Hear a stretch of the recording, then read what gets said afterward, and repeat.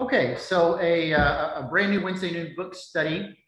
And this is maybe a little bit in line with what we did last time, where we had sort of a devotional classic. It wasn't that old. It was a little over 100 years old from A.W. Tozer. But we are doing something kind of generally similar in the thought of a spiritual classic. A little bit older, though, than 100 years. Pilgrim's Progress by John Bunyan was actually written in 1678. So it's been a minute, as the kids might say. So this is a 350-year-old work, roughly. And the language of the original reflects that. This is, it is written with some very early, really even pre-Elizabethan syntax and language and verbiage and stuff like that. Even the spelling. So one of the things that I recommended was a particular book, a particular copy. This one happens to be written by a man named Alan Vermeil. And because he's just updated the language without trying to change much. He's trying to change as little as possible, but more contemporary American spelling, some vocabulary that is a little more appertainable to us, that we don't have to kind of look up maybe quite so often.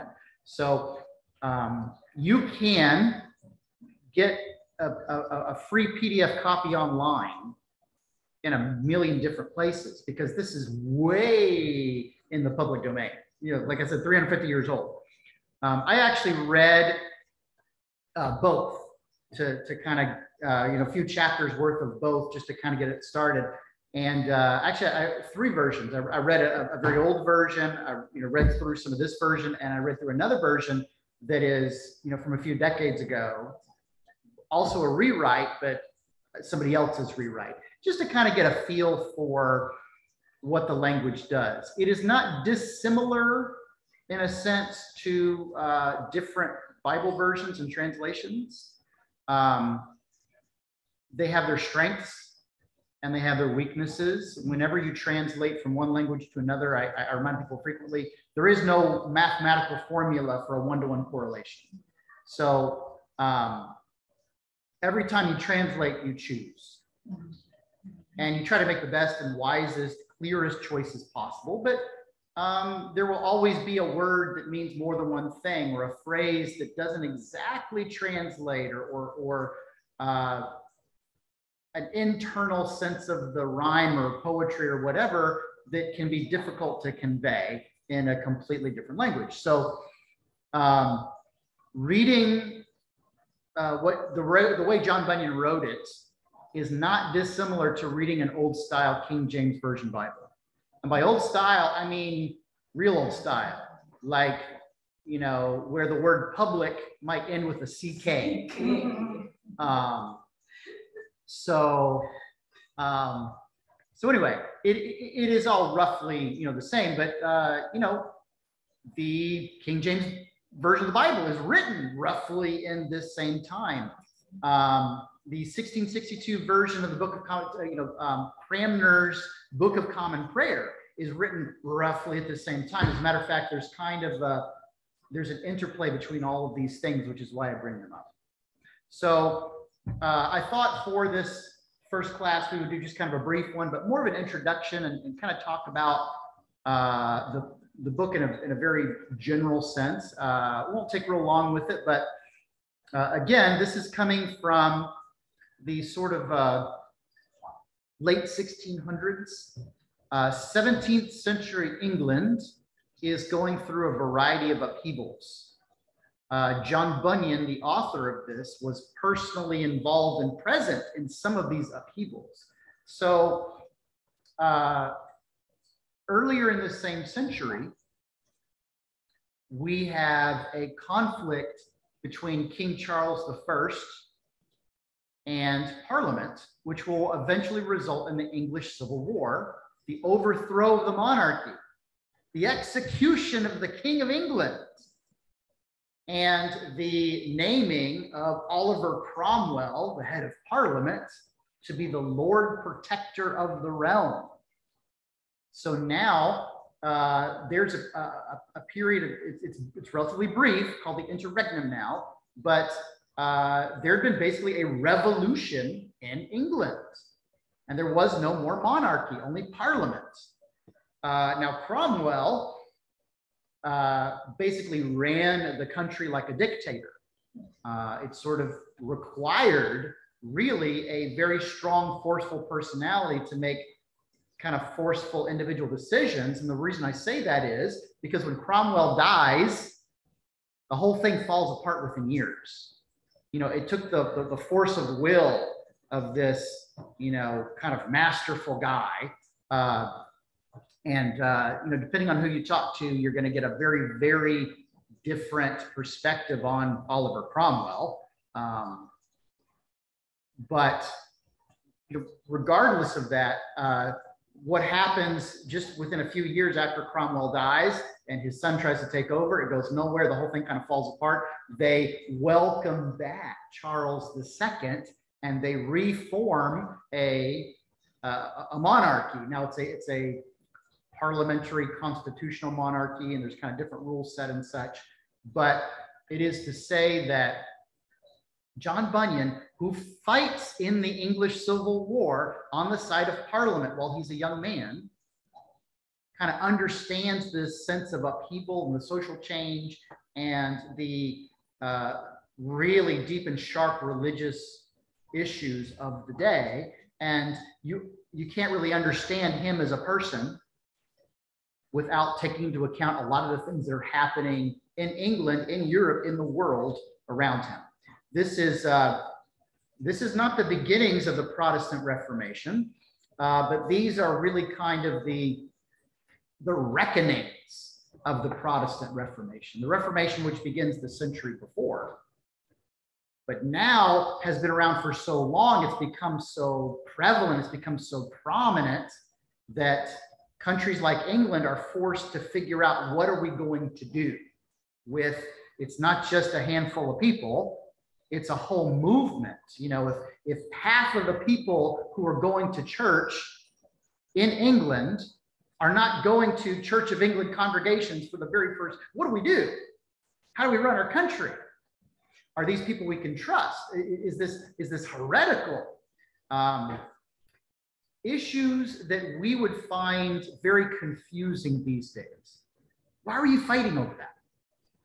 But at the time, they seem to be worlds apart from each other. The nonconformists that Bunyan is a part of, basically not conforming to the rules and the laws of the Church of England, be it more like Presbyterians or more like Baptists or more like Quakers, you know, whatever it might be, they were referred to as the nonconformists because they would not conform to the pattern, to the rule, to the law, to the prayer book, all this sort of stuff. And England was passing laws. These were laws on the book for the entire realm. You have to do these certain things. You know, to say that the Church of England was the Church of England is to say, like, if you wanted to work in the government, you had to go to church, the Church of England. You had to take communion at a Church of England church that followed the 1662 prayer book. That was a law. Now, you can find a lot of context if you're willing to do some reading into thinking and some, you know, find out more about this. It's never quite as simple as the bad guys and the good guys. It's never quite as simple as the mean authorities and the brave revolutionaries. You know, there were real issues of governmental stability. There were real issues of how do we ensure that not everything is turned upside down? How do we keep you know, how do we just keep things running if everything is up for grabs? How do we do the simple tasks of government that the people expect of us if there is so much upheaval? We don't know who to trust with what. To be a nonconformist, does that mean you're also against the rest of the government?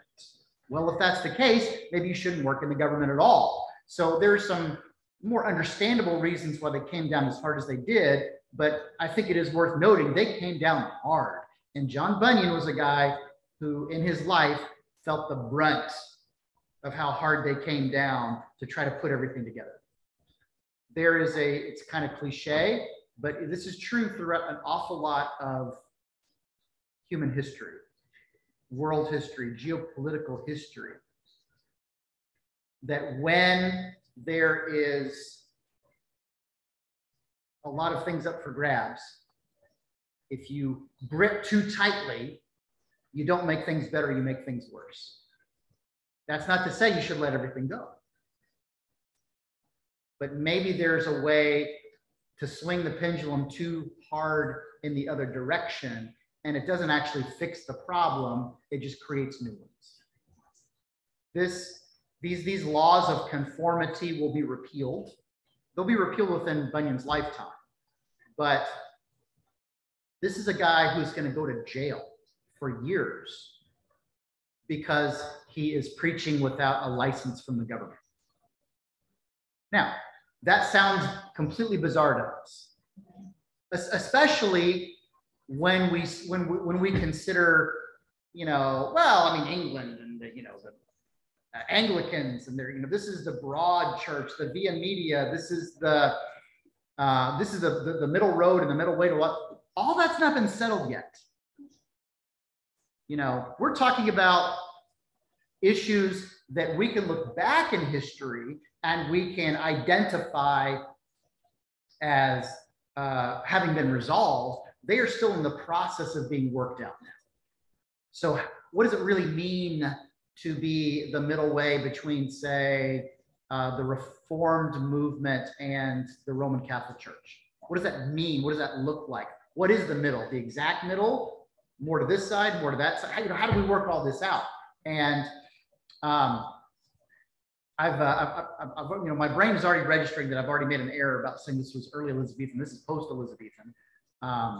You know, Elizabeth is before Charles, who's Elizabeth is before James, who's before Charles. So, you know, I've got this a little out of order here. But regardless, there's a lot going on that we look back now hundreds of years later as the issues have already kind of been resolved. And we can wonder, well, why was that such a big deal at the time? But I just want to say in our own lives, when we've had moments of crisis or moments of, you know, very significant changes, say in our families or our job situations or whatever, there's a period of time right around that where everything feels momentous. Everything feels super significant and very sharp. If you look back years later, it's all sort of worked out and you have had time to live with the results. And so it can, you know, kind of be strange to look back and think, well, wow, I was really, really worried about that at the time.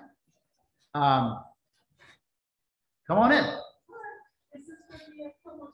Yes, come on in. We have had a late edition. We are recording to post so people can watch later. Welcome. I'm just giving a little bit of an introduction. We've been talking about just sort of the context of how and when Bunyan is writing this work. It's first published in 1678. He is a nonconformist, which within England at the time, he was basically sent to jail for preaching without a license from the government. Was given kind of a bit of context to say I'm not trying to defend what the government did, but it's to say we can look back, you know, nearly 350 years later, and we can think, man, why were they so worked up about some of these things? With the reminder that sometimes in our own lives, when there's been a moment of crisis or a big change or whatever, there's a period of time right around it, everything seems super momentous. and everything seems incredibly significant and important. But if you look back years later, it can be kind of hard to remember what that was like, because we've had the luxury of dealing with the consequences rather than feeling like we're in the throes of it. So this is a huge time of upheaval, as I had mentioned to them. This is in the after effects of the English Civil War. This is after the interregnum period. So the monarchy has been reestablished, but Bunyan himself fights with Parliament, with Cromwell and the Roundheads, to overthrow the King of England when he is a young man. So he's a nonconformist. He would be closer to what we, I mean, at the time, they would have maybe, this would have been maybe closer to Presbyterianism. These days, you know, maybe closer to, I don't know, Baptist. To call him a Pentecostal would sort of get closer to the fervor, but not really to the, the spiritual element of it, because that's kind of a movement of later. But the fervor, the personal stake in their faith is, number one, it's kind of new. And number two, it stands in contrast to a lot that's been happening for a long time. So, you know, history is a lot of ups and downs. And within the Protestant Reformation, one of the things that is, you know, one of the major issues that comes up, it's part of the Reformation itself, it's in its after effects, is this issue of the personal stake in your own salvation. Rather than the pendulum swinging over the centuries to a more corporate sense, you are a part of the wider body of Christ because you live in the parish boundaries and you were baptized, and perhaps you have, you know, attended the parish church and received communion at some point or whatever.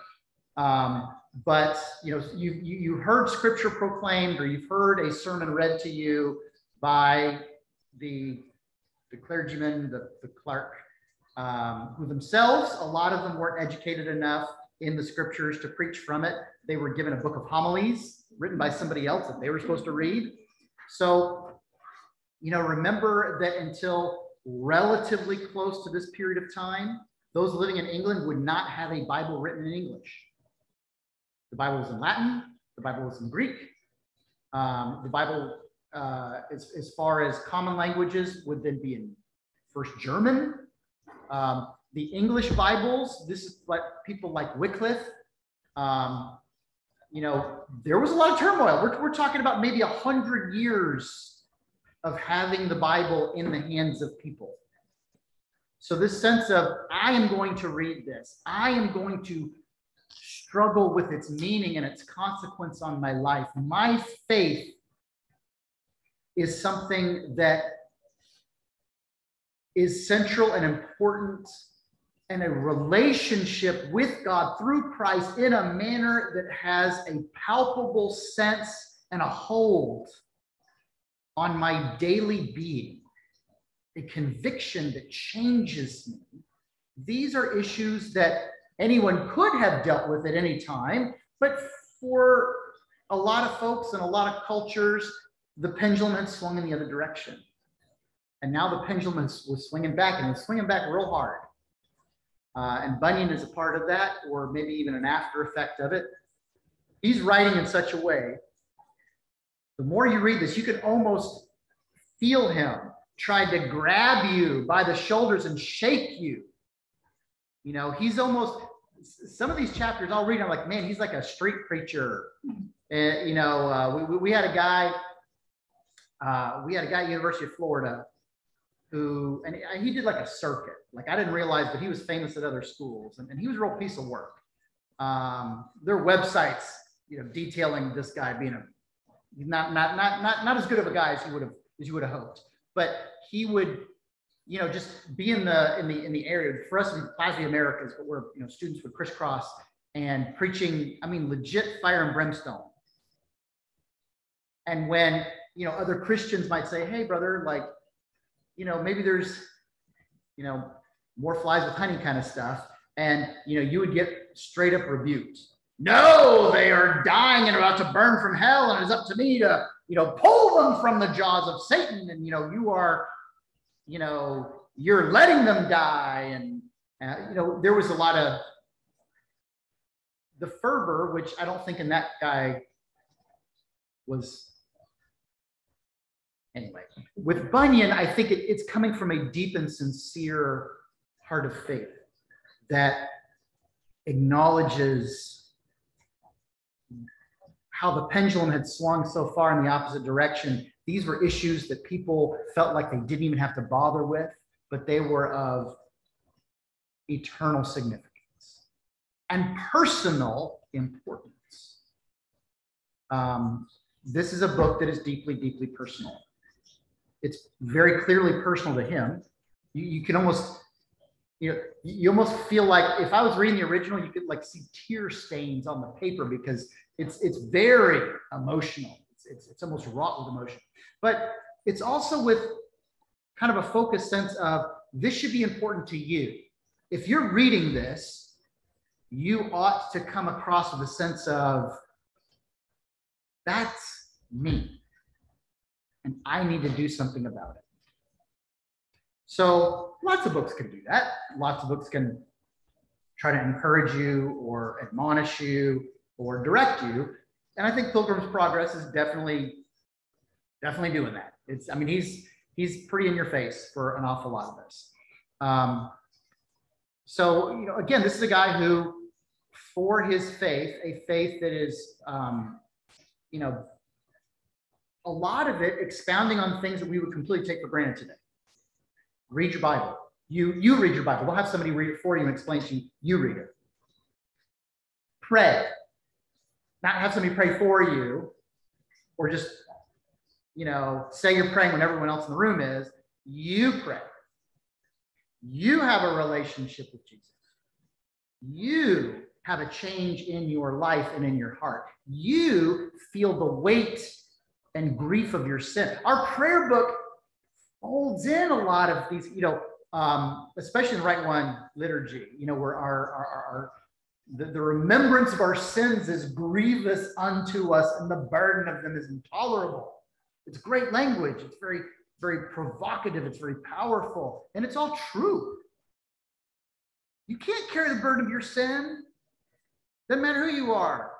Now, do we tend to walk around these days? Oh, my sin is such a... No, but we could. I would say that's not necessarily to our credit that we don't.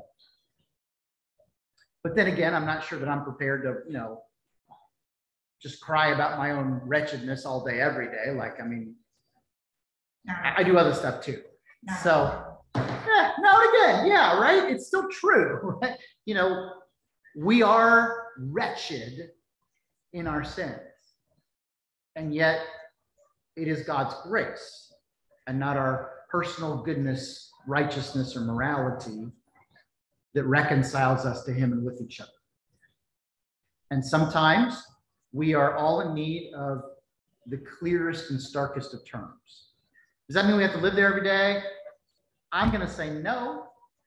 I think stuff like John Bunyan is a part of this balanced breakfast. Like the commercials that have the sugary cereal and the orange juice and the toast and the bacon, and man, I love a breakfast like that. But like all the food groups are represented, and the idea that this may feel a little unfamiliar in its fervency. Part of the reason it feels unfamiliar is a lot of the things that John Bunyan preached and pushed have been so absorbed within the wider church, we can take it for granted. We have the luxury of taking it for granted because people like John Bunyan changed the church.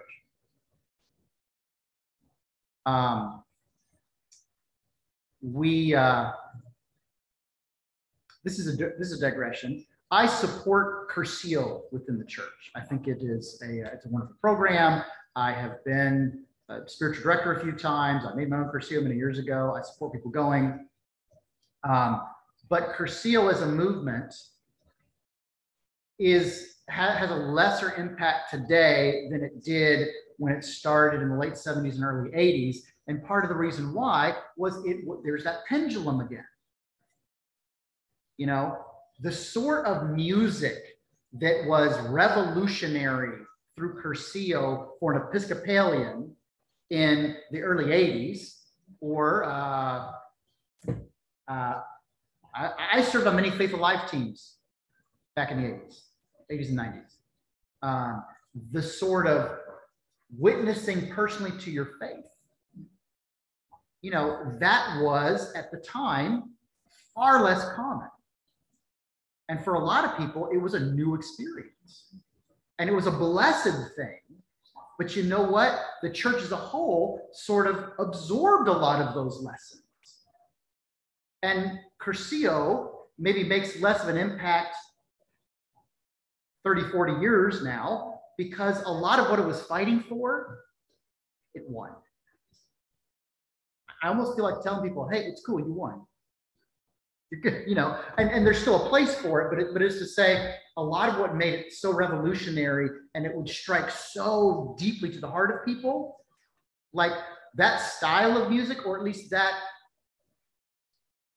perspective, that music that both spoke doctrine but also appealed to your emotion, that was very unfamiliar in the late 70s, early 80s. Well, find an Episcopal church that doesn't do that. And I don't mean praise music. I mean, like, even picking hymns, you start thinking in those terms, because some of the things that they wanted people to think of, okay, yeah, you're right, I'll do that.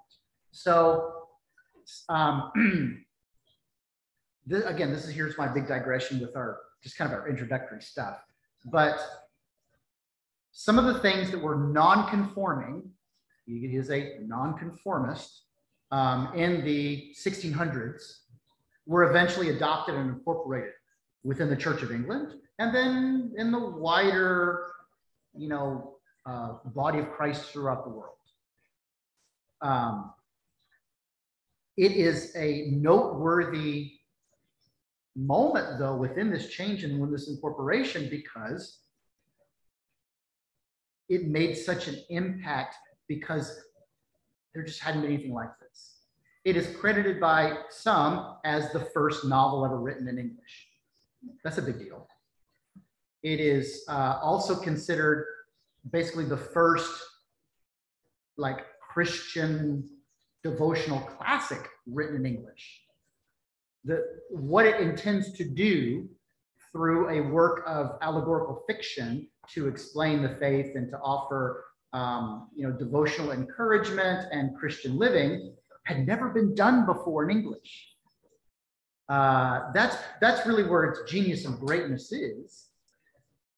Some of this will feel a little on the nose, like it's very allegorical, and sometimes the allegory is like, we're going to meet Mr. Obstinate and Mr. Worldly Living. I mean, it's like, okay, you know, you're not hiding that one a bit. You know, some of this is going to be very simple in its terms. And we can say, well, couldn't he be a little more, you know, where's the subtext? And couldn't he be a little more creative? It takes someone who is young to watch I Love Lucy and say, this is boring and cliche, because I've seen it a million times. Yeah, you saw it a million times because they started it. If you were watching I Love Lucy in the late 50s, you were laughing at jokes that had never been done before, and it was revolutionary. Well, now that same joke has been told 50,000 times and it feels a little stale. Well, that doesn't make I Love Lucy stale. That's kind of where I'm kind of getting with this. So some of the things that we might consider, well, I read a book, you know, so-and-so, and he did that same thing, but he did it better, or he did it with more nuance, or he did it in a way that kind of grabbed, well, yeah, but nobody had done it before. You know, who is the genius artist? The person whose drawing looks more realistic, or the person who first thought to make a mark upon paper to represent something that had never been done. And so to, a degree, that's why this is lasted. This is nearly 300, plus or minus 350 years old. And it's still in print. People still talk about it. That's something, I think. That is something. So, as I mentioned, John Bunyan he'll spend, I think, 2 stints in jail for preaching without a license, basically being a nonconformist pastor. He was considered uneducated. He was a tinker, which is not a profession we tend to think of very much. But basically, he made and fixed metal objects, which, especially in this, who's going to fix my teapot or what? Well, a tinker might. Who is going to make the hinge of this door? A tinker might. This is somebody who would go and they would make little things or fix little things. And so he was poor. He was definitely like, consider him maybe a blue collar guy. And yet his passion and fervency for the gospel, which doesn't occur until he is already a young man. He's not raised this way. And his ability to write in a way and speak in this like if he was a really bad, boring preacher, maybe they never send him to jail. But he was the sort of guy that people would crowd around, and once they heard he was preaching, they would kind of come from all over. So he just had a way about him that was very inspiring. It was very, it was captivating even. And he really hits the heart, the emotional heart of a lot of these spiritual topics.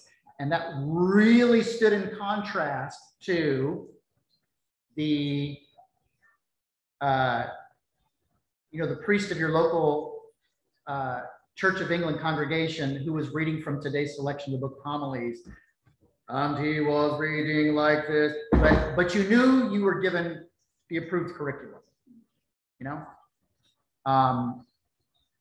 So he had already written a spiritual autobiography by this point, John Bunyan had, and then wanted to do something new.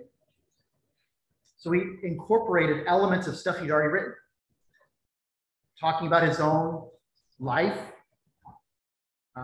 coming to Christ, what that meant, what he gave up, what he gained.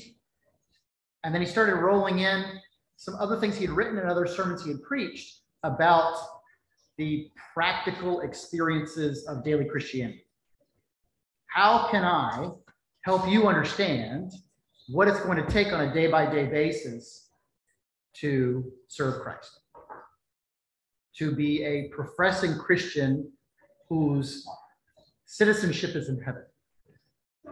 And that can mean something today. Well, what can it mean? How do you do this? How do you incorporate that? And so he would write these little pamphlets or whatever, or preach these sermons. And so Pilgrim's Progress really kind of comes as a synthesis of these different things. It's pretty autobiographical in some ways. In some ways, it's just intended to be like his spiritual advice to any Christian. So the style that it's written, allegorical fiction. If you've not started reading, gets a little bit of unpacking. So an allegory is a story where it's basically a symbolic story, where things mean something else. Characters mean something else. Actions mean something else. It's related to our concept of metaphor, where an allegory in its closest way possible. Remember how we talked at the very beginning about how when we translate from one language to another, there's not a mathematical formula for one-to-one correlation. Allegory tries to do that in a story sense. Allegory tries to give you a point. Like, I want you to know something, so I'm going to make up a story that corresponds to the details of this point. So as you hear the story, you're actually hearing me make my point. It was a famous dividing line between fellow friends and inklings, C.S. Lewis and J.R.R. Tolkien. Tolkien always kind of got twitchy at the Narnia books that he thought were far too allegorical. C.S. Lewis didn't like allegory either. He said, I did not write any allegories. You know, there's not a single character or a single event within the Narnia books, he would say, that is an exact correlation where I've just changed names or whatever. And so it was kind of a difference of opinion. How close to allegory can you get without being allegory? And the reason they didn't like it is because it seemed to be sort of not just a lesser sense of fiction, but almost like didactic as a teaching tool, not a storytelling tool. They wanted to tell stories. The stories had points. The stories, they would certainly hope, would inspire us with particular thoughts and even actions. But allegory is almost like, you know, like a spelling book when you're a kid. You need to learn how to spell, don't you? Well, of course you do. And so we're going to keep it as simple and as straightforward as possible. Allegory is simple and it's straightforward. In some of the earlier texts, you're actually going to get this somewhat lengthy introduction from John Bunyan himself, defending his use of fiction to teach theology or Christian practice. Because it hadn't been done before, he's basically getting criticism like, oh, you're cheapening the faith by telling a story. And he said, well, no, if you look at Jesus, Jesus told parables. You know, Jesus wanted to teach, say, about humility and trust in God. So he told the story of the rich man whose tower wasn't big enough to hold all of his grain. So he thought he would tear it down, build a bigger one, and live a life of luxury. But then he died and he got nothing. Oh, well, this isn't really about a rich man and a tower, is it? It's kind of about me. Oh, yes. You know, so that's the parable. And so, but this hadn't been done before. So to tell a person, well, if you're a disciple of Christ, you ought to do A, B, C. Well, that's a way to do it. He says, I want to tell you A, B, C, but instead of calling them A, B, C, I'm going to call them 1, 2, 3. They are A, B, C, but 1, 2, 3 is a little more interesting. 1, 2, 3 might appeal to someone who doesn't want to sit in a classroom, but they do like to hear a story. Jesus himself told stories to crowds knowing that that appeals to us. We tend to listen when we're engaged, when our thoughts and our minds are inspired, our imaginations are hooked. So I'm going to tell you the ABCs of the Christian life of a disciple, but I'm going to rename them in the form of a story. And maybe it's going to hook someone who wouldn't have stopped to listen, but now they will. So like the street preacher, he's trying to be as clear as possible, but he's also trying to cast that net as wide as possible. Allegory is intended to be simple, and it's intended to be basic. That's not a criticism of him being a bad writer. It is to say his intention is to be as one-to-one as possible. There's not a lot of nuance and subtext, but there are some things we can talk about. So when we get to some of these things, it's not so much about what does he mean. We're going to see what he means pretty clearly. But where I think we do have lots of room for discussion is, what does that mean for me? How can we apply it? Where do we see that? Have you had an experience similar? And that is one of the things that allegory can do. So this is a story of a man named Christian who is going on a journey. And on that journey, there are many temptations and obstacles and twists and turns, but there is a straight and narrow path through a narrow but not wide gate that will lead to a celestial city, an eternal home. Yeah, it's a little on the nose, but it's still creative And it's the first time something like this has been tried. Everybody else who does it, whether we think they do it better or worse, everybody follows his footsteps. He's the trailblazer. And I think that's kind of worth noting. And a lot of people have written a lot of things. How many of them will people still be reading in 350 years? Because they are still reading this. So,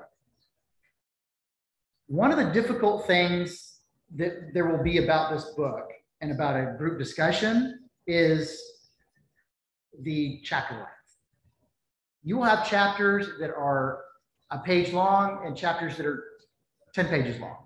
You'll have chapters that are intended to just give you one quick point and chapters that will subdivide themselves into other pieces. And so what I'm going to try to do is give us chunks, but those chunks are going to change. This is not an easy book to say we're going to read one chapter a class or 3 chapters a class. Honestly, it's almost going to be unique every time. So reading through the first section just this morning, just so I felt like I knew if you guys had come prepared, we would talk about it, but if not, we're going to give an introduction. And this is what I suggest when we come next Wednesday. I would like us to do chapters 1 through 4. Each one of them is quick. They're like 2 or 3 pages a piece. And it's going to take us to kind of and they're going to sort of work together. And it's going to take us to kind of a stopping point. And we'll see that on Christian's journey. There will be times where he's sort of walking, you know, and he's going to pass by a few different things. Each one of those might be a quick chapter, but then he will hit something kind of significant. And at that significant point, there might be more time or more reason to sit and talk. So we'll try to sit with him and talk for a while too. But if we do 1 through 4 for next Wednesday, I think it'll kind of feel like sort of a complete thought. And then the next time we're going to do, I think we ought to do 5 through 7. And the time after that, I think we're only going to do chapter 8. It's just one of those things. Like suddenly we're going to hit a chapter that's like 12 pages long. So we'll try it. We'll see how this goes. If you guys tell me, hey, I did 1 through 4 and it was still way too quick, we can always make these longer. But if you come back and you tell me, look, you know, we pushed a little further than we did when we had to, or we started talking, we only covered 2 chapters instead of 3, then, you know, I'll try to be a little flexible with that. I would just say his chapters are not mathematically precise. It kind of, however the Spirit moves him, you know, he's going to write a page or he's going to write 10, and you don't know till you get there. But I give you a lot of what I hope will be useful to just kind of orient you. And when you find stuff that feels a little weird, bring it up. We'll talk about it. Some of this is going to be contextual. You know, he really is writing in the 1670s, and that's different. But a lot of these themes, a lot of these ideas, a lot of the issues are universal. We might have to see, well, what does that look like today? How might we apply it now? But this is a journey that is not unique to him, because it is a journey in many regards that every Christian walks. For Jesus to say, to be his disciple, we must take up our cross and follow him, means a few things. Number 1, we are going where he has led the way, and he is willing to show us. Number 2, a cross implies difficulty and suffering. Number 3, he doesn't actually say pick up my cross. He says pick up your cross. So there's some level of individuality or uniqueness to it. And then finally, for him to say, follow me, you pick it up, you follow, then implies a consequence on our lives, a decision, a choice, an action, something that we must do once we know. And that's what I hope we're going to get from Pilgrim's Progress. Anything else? Okay, so next Wednesday, 1 through 4. This will consider, I'll when I post this on YouTube and on the Facebook page, it'll just, introduction. And hopefully anybody who wants to jump in or just do this like outside of class time, this will get them started, and they'll know for next time they'll do 1 through 4, and we will we'll see how that goes, and we'll play it by ear for a little while with these ever-changing pieces, and we'll just kind of see if this is working out for us. Okay. All right. Well, thank you very much.